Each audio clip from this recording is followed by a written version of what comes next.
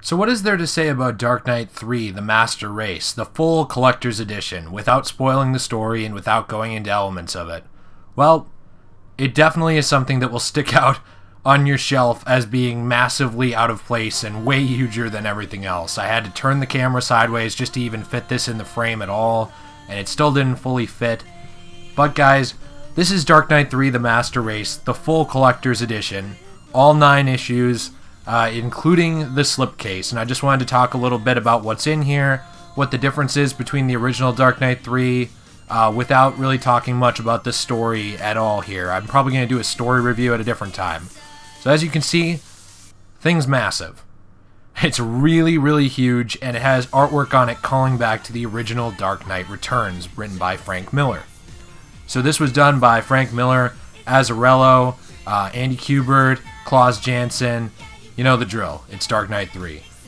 They really tried to harken back to the original Dark Knight, not only in just the slipcase cover here, but also in the entire cover, or I mean in all of the covers combined.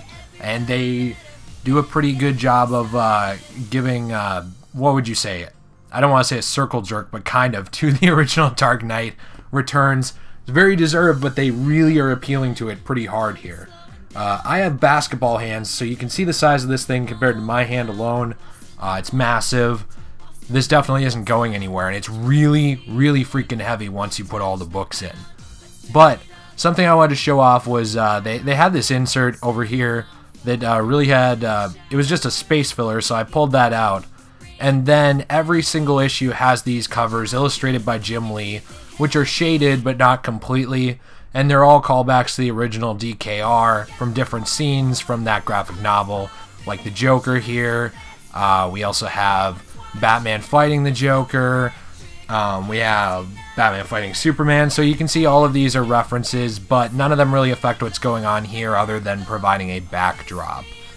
Something interesting to note is that you need to be very careful putting these in. I had a page bend on accident when I was trying to put it in, and I was trying to look through the camera as well.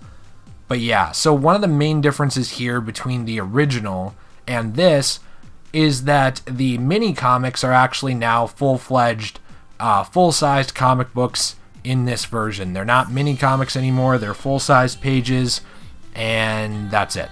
That's the main difference here, other than it being hardcover. So really, what this is for is people who really love the Miller Dark Knight universe. I wouldn't say it's for really anyone else. It's for people like me, where this is one of our favorite versions of Batman. And I think the story itself is very good. I didn't find it disappointing at all. I thought it actually lived up to the legacy of DKR.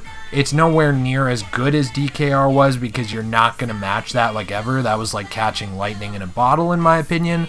But it's pretty much the next best thing, and it is leaps and bounds above the quality of DK2 Strikes Again.